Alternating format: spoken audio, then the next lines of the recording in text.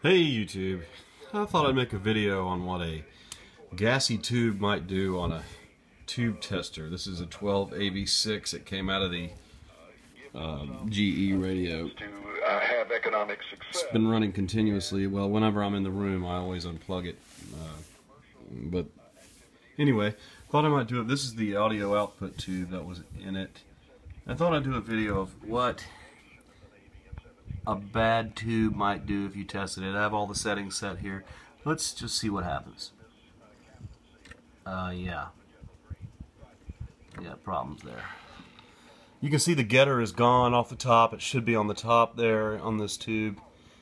The silvery substance. I can't remember what it's called. I have it somewhere written down. But as you can see, I don't want to burn my fuses and machine up here, but yeah. It's what a Gassy tube does.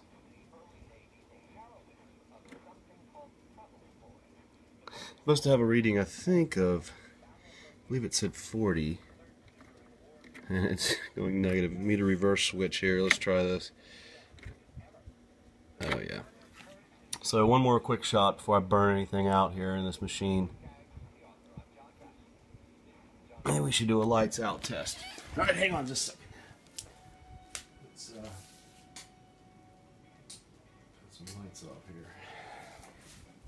See what happens.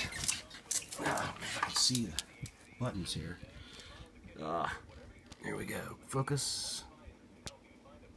And the heater's on. Yeah.